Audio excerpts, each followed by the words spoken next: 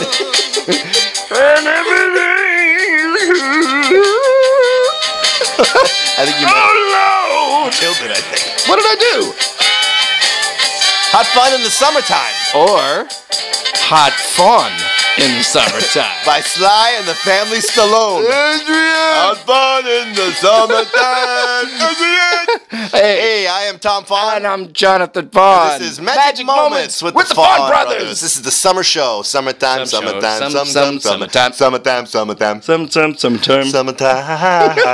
Anyway, it's August. It's a hot August night. Hot August night. How do we get to Neil Diamond right away? Today. We hope you're having a fantastic summer. Around the world. All right, go ahead. We come to America Today. All right. Actually, on a side note, Neil Diamond was famous for... Side note. Okay, you don't have to... When I say side note, you don't then have to say another side note. Go ahead. So, on a side note for Neil Diamond... Now listen. Go ahead. He performed at the Greek during August. Anyway, ladies and gentlemen, we realize we haven't done a show, and it's summer, and the dog just came in the room. Jonathan's little dog, is she out? She's gone. Okay, all right. Anyway. She's gone. Okay, Sorry. say on now one I'm pop. Singing. It's summertime, and we just wanted to do a summer show. When's the last time we did a show? We have not done a show since December 31st, 2017. That was New Year's Eve, ladies and gentlemen. Who was our guest on the New Year's Eve show? Who was our guest? I think it was William McNeil. William McNeil, shout out. First shout out of the show. With applause. Beautiful. Yeah. Anyway, the theme is summer, and we're going to start, since we grew up in New York, what do you remember about growing up in Huntington, Long Island during the summer? What do you remember? Are you asking me that? Yeah, I'm asking you. Oh, okay. Well, we didn't go to camp like a lot of other kids did in the summertime. What is the deal with camp? Look, I ain't sending my kids to no camp. Tommy, you're going to have fun right here. Take the garbage out. Anyway. At Camp Fahn, we would get on our bikes, like in the morning, after Lucky Charms or whatever we had. Sugar Smacks. And we'd go down to like the Bay Deli and get some, you get your beef jerky there, you get some little delicious chewing gum. Right. And we'd bring all our baseball equipment and meet up with other friends at the park. Right. And we would play baseball like all day long, go have lunch somewhere. Yeah. And then we wouldn't come home until like it was dark and the fireflies were out. Oh, the fireflies. You guys back east, go outside and catch the fireflies and the jar. And the fireflies in the jar. I showed Veronica. A little shout out to my daughter, Veronica. Shout out to Veronica. Go ahead. We were in New York a couple of summers ago, in New Jersey, visiting our beautiful cousin Patty. Shout out to Patty. Hello, Patty. And we, oh my God, and we went outside and saw the fireflies. I hadn't seen them since I was a kid, and they remembered me. Well, anyway. It does feel like you're kids again when you see those things darting it's around. Magical. You guys get that back east. We don't get that. So the East Coast was a lot of that, and it was just very hot. Well, it was so hot, you had to have ice cream. It was so hot. Yes. How hot was it? Let's not get lost. How hot was it? It was hot. Well, you can't have two Ed McMahons. Well, I don't know. The more Ed McMahon's, the better. It was so hot. I don't have a punchline. Anyway, it was so hot we would have to get the ice cream, and we wouldn't just get it from the ice cream man. We got it from the Good Humor man. Right. Well, the ice cream man in New York was the Good Humor man. Well, the brand was Good Humor ice cream. Was that only in the summer, or did he come all year round? No, he came around all year long. He had that little change, and it was a big thing if you could get the chocolate eclair, or the strawberry shortcake, or the toasted almond. What's the one that had the chocolate? Yeah, chocolate eclair. Chocolate inside. Yeah. I want the chocolate one. Anyway. Hey, would you like to come into my Good Humor van and pick out some candy? Is that the voice of the I guess that's oh my God. I don't, kind of scary. I don't know. I don't remember that guy. Also, I remember the summertime, too. Okay, go ahead. We also swam in the pool. Big swimmers. Oh, we'd go to that public pool in Dix Hills pool. Shout out to the people in Long Island. Remember they had a big diving board and you would go up to the top of that thing. And we did all the things that everyone does in the summer. Yeah. We weren't really beach people, but then we would move from Huntington, Long Island to Huntington Beach. That's true. We would hit both Huntingtons. Yeah, did we go through Huntington, West Virginia on the way out here? Because that would have been. No, true. Shout out to the good people. Huntington Beach is a total beach culture, but it's like all year round in California. So I remember the first day of school. Let's hear it. First day of school, much to my shock. Hey, what are you doing in California? No, I'm just kidding. The Good Humor guy was there? I needed a new change, so I came out here. Okay, stop. All right, so... He's getting his own podcast. What is a podcast? Tommy, the garbage. Go ahead. Sorry. What is Wi-Fi, Thomas? Yeah, that's my dad asking about. I keep hearing about Wi-Fi, and I have a question for you. Wi-Fi? No, Dad, that's not a question. Wi-Fi is how you get the internet and how you do things. Well, what is Wi-Fi? Well, Wi-Fi. Okay, anyway.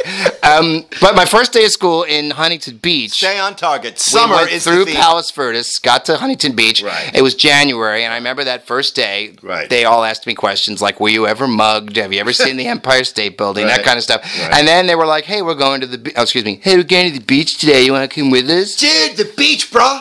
Brah! So I said, yes, of course. That the beach, and it's January. And they're like, yeah. Why, Michael J. Fox? Doc, the beach?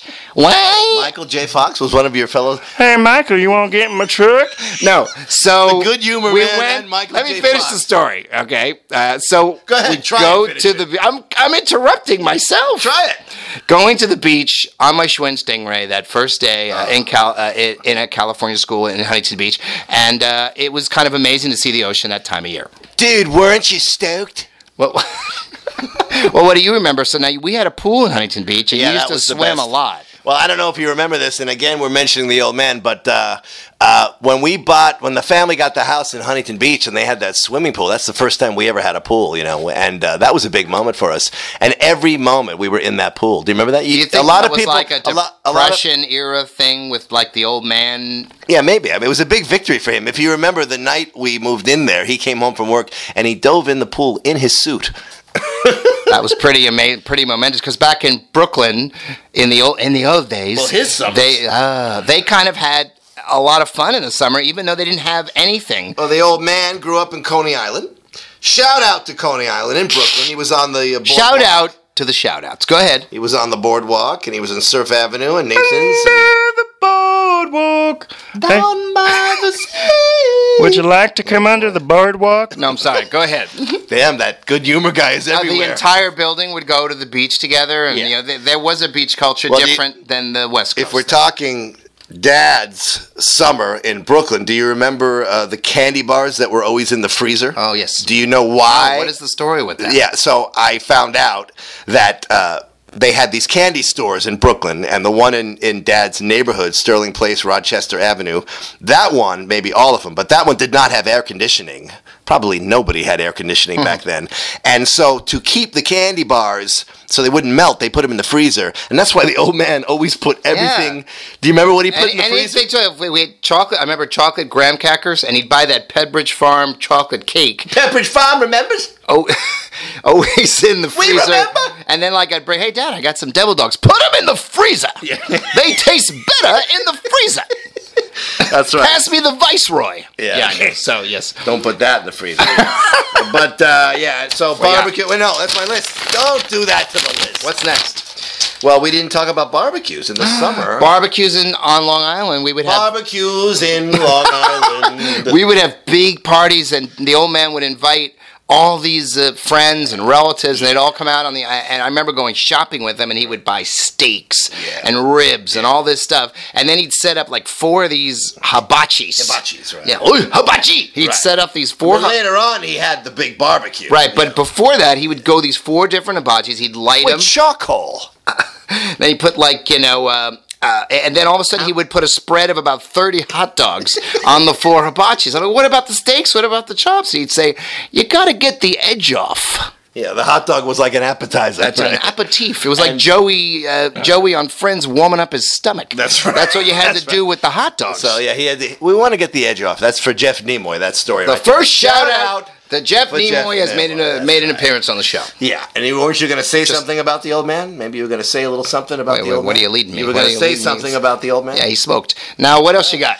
All right, well, the barbecue and also the candy store. We did. Oh, well, what's our time?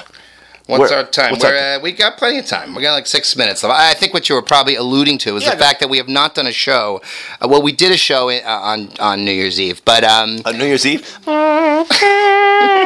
Happy New Year's Eve. No, we haven't mentioned on the air that our father passed away on December 8th. Right. And, it's funny, we're talking about the summer, and whether it's New York or California, it seems to all come back to our parents and to our dad and how what they did to make our summers fun. The old man had a lot of fun in life in every way, and that's what we're still trying to do right now. So you got to have a good time while you're here, right, everybody?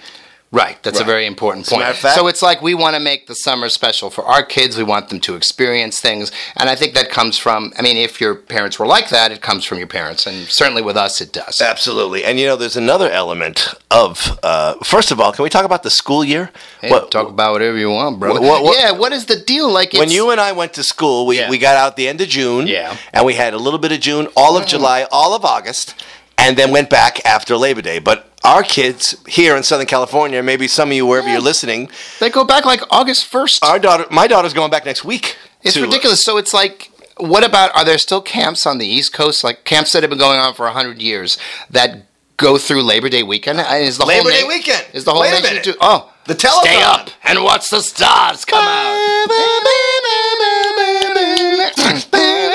We would watch the Jerry Lewis Telethon. With Orson Bean. With Orson Welles. And Sly and the Family Stallones. Thanks a lot, Jerry. And your favorite ice cream man. Go, Jerry. Okay, sorry. Go ahead.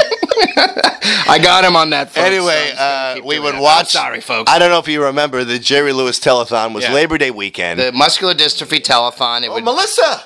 The Melissa Dystrophy Telethon. No, Melissa. No. Melissa, the sister. That's right. In 1986. Hold on. Shout out to Melissa Fahn, the most beautiful and the funniest of all the Fawns. I think if you're talking off stage, Melissa was probably the funniest of the Fawns. She was the funniest of all the Fawns. Whenever she could get a word in. 1986. She went with the Michael Peters Dancers. To Las Vegas. And they opened the telethon in a dance routine with Sammy Davis Jr. Do you remember this?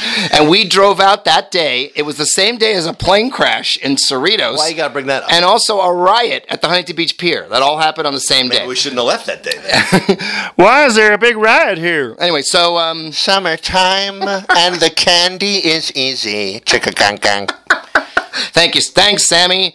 So we drove out to Vegas, right? And it was at Caesar's Palace, I believe. Right. From Caesar's Palace. And we watched the first 4 hours of the telethon. Melissa came out and did a whole dance routine with these dancers. We were in the audience. We watched Jerry. It was fantastic. Then at like the 4-hour mark, they reprised. They reprised. I think reprised. Reprised. Yeah. They did it again. That number, but this time Jerry came out. And he danced with them, and it was really funny. But it was a thrill. It was one of those moments where... we went to a live taping, and our sister was on the show. It was one of those moments where you hear that music for the Jerry Lewis Telethon. It's kind of like when you and I went to see The Tonight Show the last month, and you hear that music, or when we were in Chicago and saw Wrigley Field with our own eyes. That's a toddling town. Yeah, what you're saying. I'm just saying there are certain things when you see them after growing up watching them on TV or hearing it on TV, it like makes it real, and it's kind of like unbelievable. We went to the Tonight Show, but you were just talking about music, and then you were just mentioning Wrigley Field. You will be my music. Go ahead. Okay. Where's the good humor man? 2 minutes. Can I hear him again? I really like this ice cream. One time we drove cross country during the summer to go to Annalise and Jim, family friends, shout out to them, to their wedding. It was me, Michael, and Jonathan, the Three Stooges. We drove cross country, and we went from L.A. directly to Wrigley Field, and then we saw a day game at Wrigley Field and a night game at Old Comiskey. Do you remember that? I do. It was the final month of Comiskey. Do you remember that? I do. It was very exciting because he's queuing up the music. That was folks. That was the oldest stadium in the major leagues up to that point. Time. That's right. Yeah. And then we drove on to Niagara Falls. That's right. Slowly I turned. and then we went to Cooperstown. To Cooperstown, the Baseball Hall of Fame. And I went there again with Harrison's team. I was one of the coaches. We all went when he was 12 years old. A tournament in, it was so exciting. So incredible. So baseball is part of the summertime. Of the summertime. Okay, well, let's sum it up. Sum it up. Everyone have a wonderful summer. Summer means a lot to us. Yeah, and to you as well. We all have to work in the summer, which kind of stinks. Yeah. But just remember that magic of the summer. You remember. And if you... Stay with it. Come on, buddy. I can't. You're making me laugh. Come on, buddy. All right. I'm just enjoy what summer you can with your family, with your friends. Have a great summer. Have a hot dog, a hamburger, a barbecue. Go to a ball game. Have some watermelon, ice cream, popsicles. Good humor. Enjoy your. Now s'mores. Those are very big. Have a great summer. You're going to end on s'mores. And if you go back to school, have a great school year. Now, what's our music? Where's the music? I got it right here. All right. Hey, have a great summer. Have a great summer, Beach Boys.